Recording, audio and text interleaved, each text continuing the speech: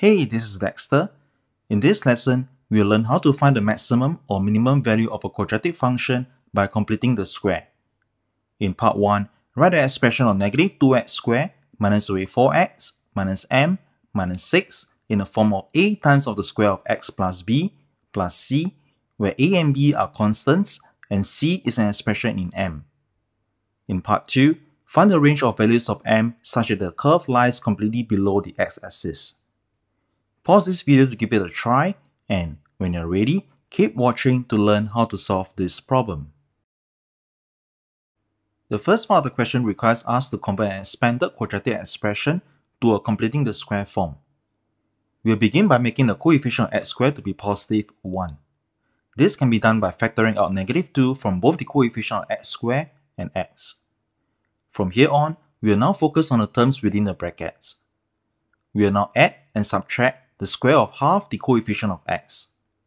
Half the coefficient of our x is 1, and we will now plus and minus the square of 1 within the brackets. Let's complete the square by merging the first three terms in the bracket to give us the square of x plus 1. Next, we will multiply negative 2 with negative 1.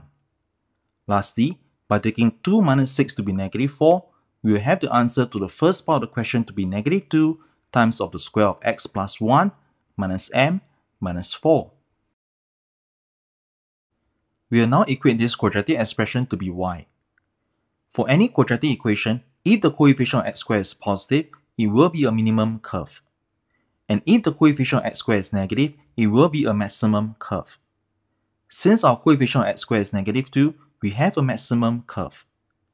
The coordinates of the turning point of any quadratic curve is negative b, c from the completing the square form. Thus, the maximum point of our curve has an x-coordinate of negative 1 and a y-coordinate of negative m minus 4.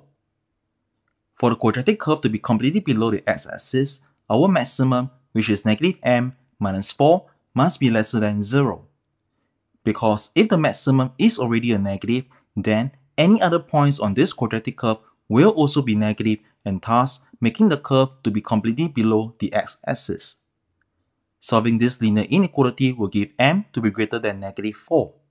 And that's the answer to this question.